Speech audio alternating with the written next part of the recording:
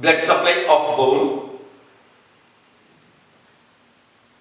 A long bone consists of three parts, two ends and a shaft. The ends of the bone are known as epiphysis. The shaft is known as diaphysis. The ends of the bone which ossify, that is develop from the secondary centers, are known as epiphysis.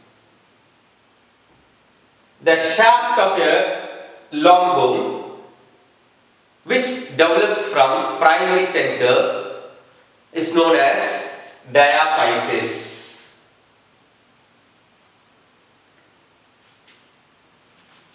The epiphyseal ends of the diaphysis are known as metaphysis.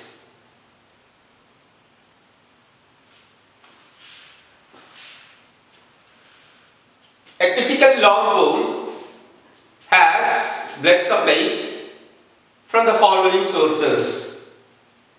Number 1, nutrient artery. Number 2, epiphyseal artery. Number 3, periosteal arteries. And number 4, metaphyseal artery. Nutrient artery. It enters the shaft through nutrient foramen and it divides into an ascending and a descending branches. The nutrient artery supplies medullary cavity, inner two-thirds of the cortex and metaphysis. Epiphyseal artery.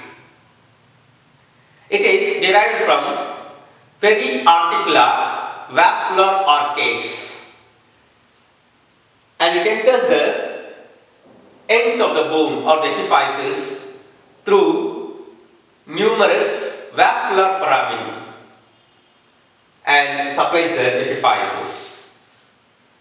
Periosteal arteries. It is present in the periosteum, that is the outer covering of the bone, and it supplies the outer one-third of the cortex. The metaphyseal arteries are derived from neighboring vessels and it supplies the metaphysis.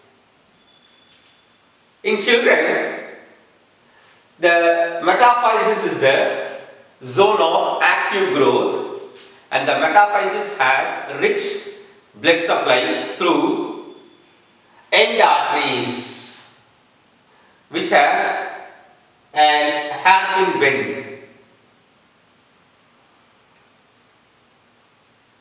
So it is a common site of osteomyelitis in children because the bacteria or emboli gets trapped in the hairpin bend.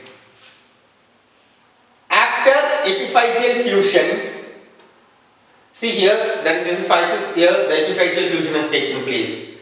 After epiphyseal fusion, vascular communication are established between the epiphysis and the metaphysis, and there are no more end arteries in the metaphysis and no longer it is subjected to osteomyelitis.